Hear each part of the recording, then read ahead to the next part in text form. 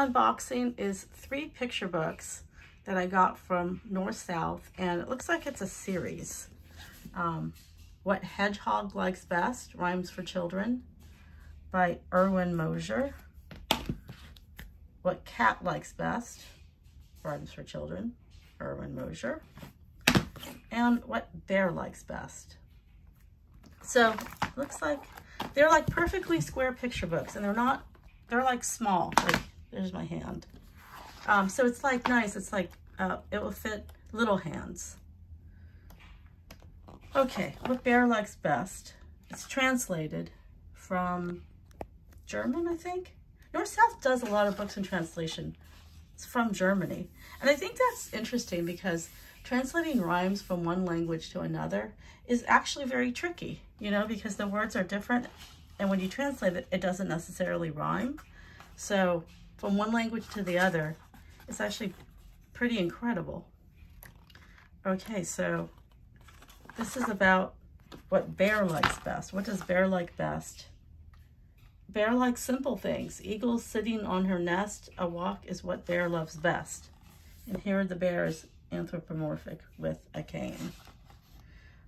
The parrot's longing to be free. The little chick says, "Look at me." Zebra stripes are black and white. Spider's hungry day and night. So it's just sort of random, like small moments. And a little bit quirky. Does Cat also like small moments? What does Cat like? Cats are waiting for their tea. The mouse says, "Please don't look at me." So it's not necessarily things related to the animal as much as these just little observations of nature.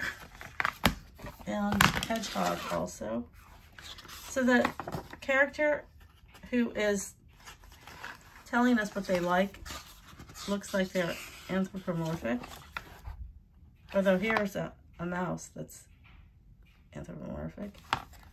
But, and a hamster also. But some of them are just in nature. It's just quirky. But it has a nice, easy to say rhyme, a nice short rhyme. So it's going to be great for literacy, teaching kids how to read, because rhyming is a great way to learn words, because you can predict the word based on the context and knowing that it's going to rhyme.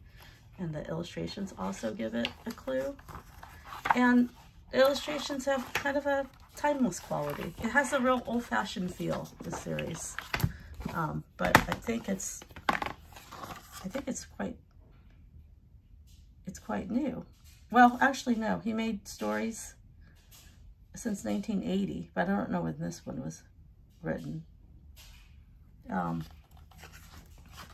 Anyway, 3 rhyming picture books that rhyme. Thank you to NorthSouth, and thank you all for watching.